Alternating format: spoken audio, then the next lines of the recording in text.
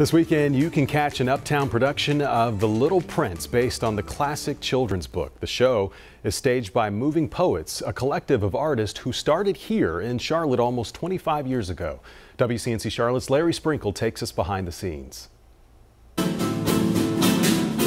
They're known as the Moving Poets, a super talented group of actors, artists, dancers, musicians, and multimedia specialists, created 25 years ago by Schmidt-Rimpler and his wife MyLoan Dinh. Describe to me the true meaning of the Moving Poets. Moving in the double meaning of course, we're working with movement, because we almost always have movement performers and dancers in the shows also.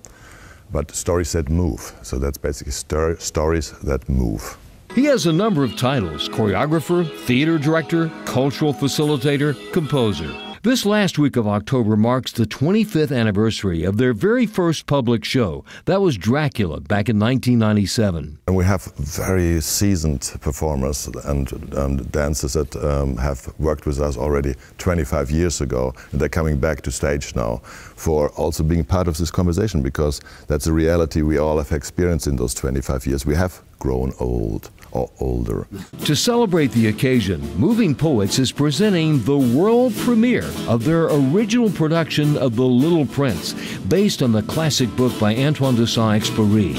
One big takeaway from The Little Prince: that we all share much more than what it is that divides us. We have much more in common of things that are really important and valuable than having feuds and disagreements about things which are much less important, really. Even though there was a theatrical film in 1974 and an animated feature in 2015, Schmidt-Rimpler has created a powerful production in the Booth Playhouse at Founders Hall. The audience is almost right here on stage with you here. Correct. And I think that's what a piece like that needs. You need to be close, you need to be connected, and it's not about getting huge audiences or anything like that. It's about having a conversation. Getting a small taste of the show can bring out the kid in all of us. On stage, flying at the Booth Playhouse, Larry Sprinkle, WCNC Charlotte.